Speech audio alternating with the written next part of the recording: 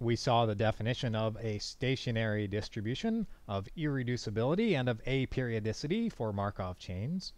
And in this video, we'll take a look at some simple examples to illustrate these concepts.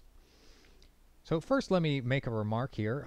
When I defined aperiodicity, I only did it for irreducible Markov chains, and I did that because I was going to use a slightly different definition of aperiodicity that was simpler, but I turned out actually I ended up using the general definition, and so this holds actually even for Markov chains that are not irreducible. This is the same definition. Okay, so that was just a small generalization.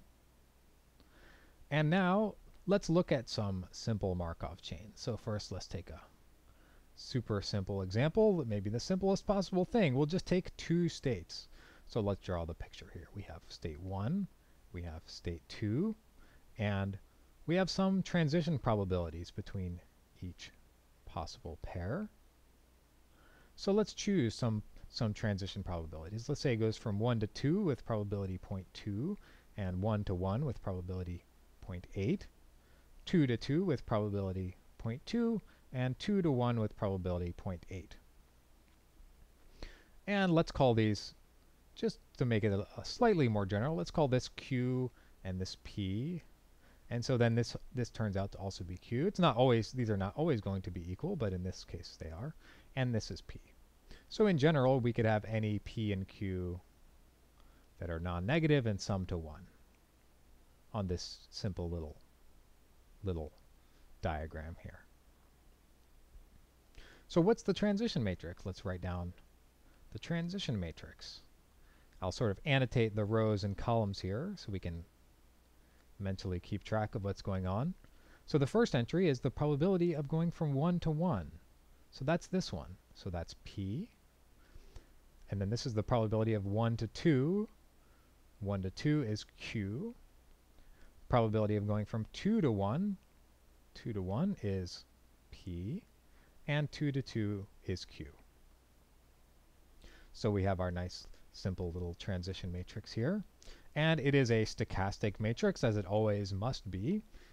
It's non-negative, and the rows sum to 1. So it's a stochastic matrix. And let's think about these properties. So we defined these properties, and let's see if they hold for this Markov chain. So let's think about irreducibility.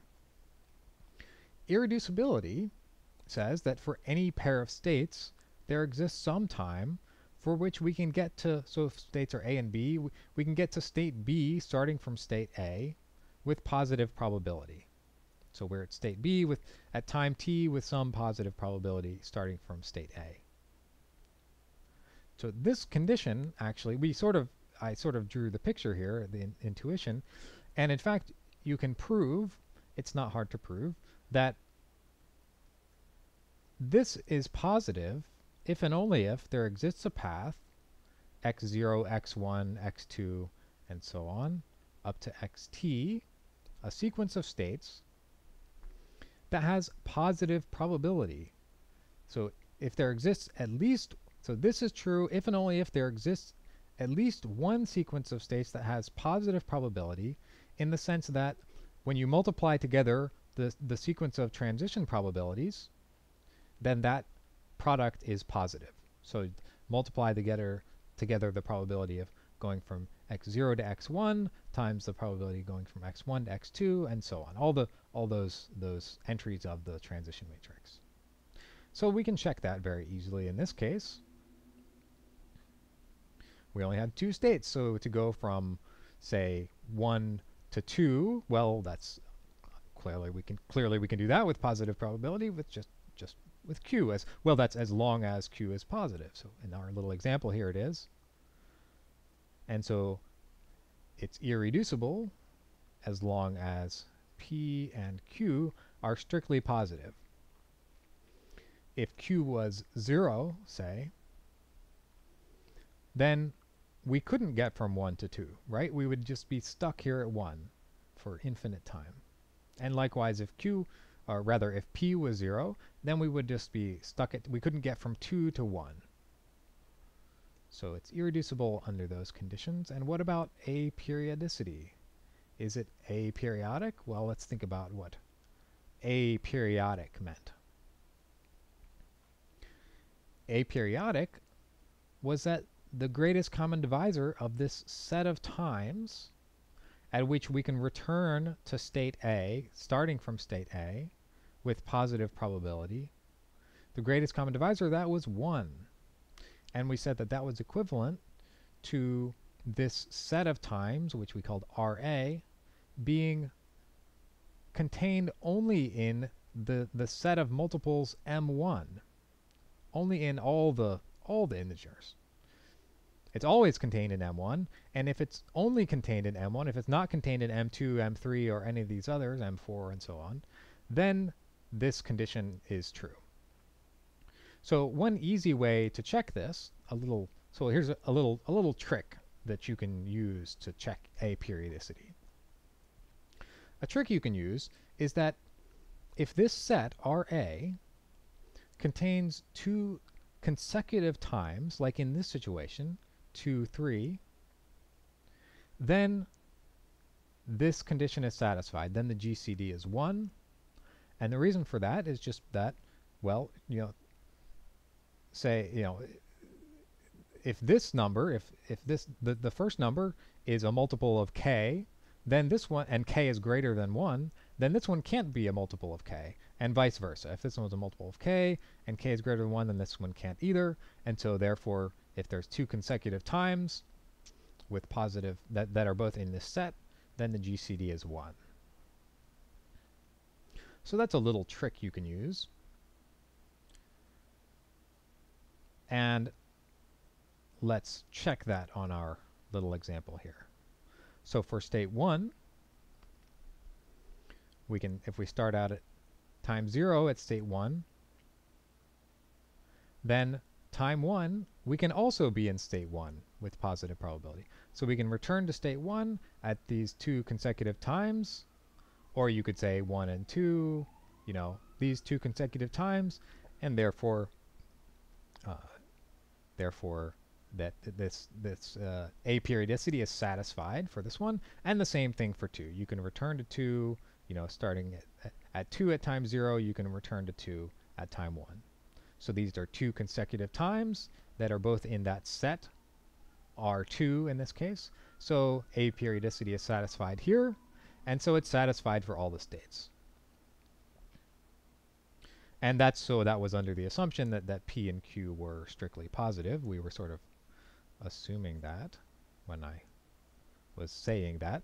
If it was not, if Q was 0, then, you couldn't return to Q. And then it would not be aperiodic because the only time in this set, so if Q was 0, then you could not, so starting at 2, you could only go to 1, and you couldn't get back to 2 because Q was 0 here. So 0 would be the only element in this set R2, and that would be contained in all of these guys. So the greatest common divisor would be, it would be like infinity or something, but it wouldn't be 1, certainly, because every integer would divide 0. Okay, so it's irreducible and aperiodic under these positivity conditions, and let's check if it has a stationary distribution. So for a stationary distribution, we need to find some PMF pi. Let's remind ourselves the definition. Stationary distribution is a PMF pi on this set of states that satisfies this property, pi t equals pi, which is represented by these equations. So we just need to find this vector pi, and it turns out it's pretty easy to check that this is satisfied. This equation is solved by the vector pq. So let's check that. If we multiply pi t here, we think of it as thinking of it as a row vector. multiply it, then we get, multiply times the first column, we get the p factors out, and p plus q is 1. So we just get p, multiply times the second column, the q factors out, p plus q is 1 again, and we get q. So we just get back pi pq, and so this identity is satisfied. So it does have a stationary distribution.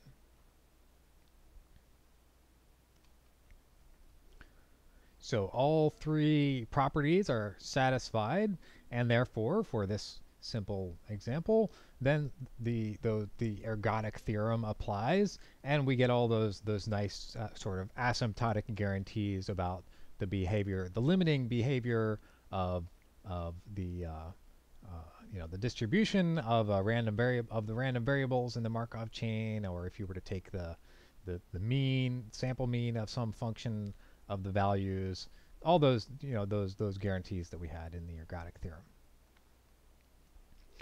Okay, so one other thing I would like to mention here is that for aperiodicity, I told you one little trick you can use, which is if you have the two consecutive times. Another trick you can use, which turns out to be very, very handy when you have a larger set of states, is that aperiodicity only needs to be checked for one of the states when it's irreducible. So here, when we have an irreducible Markov chain, then this property holds for all states if it holds for at least one of those states.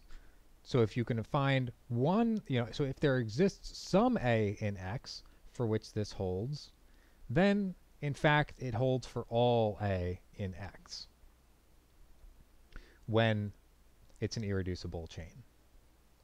So irreducibility gives you that nice sort of very, very, very handy way to more easily check aperiodicity.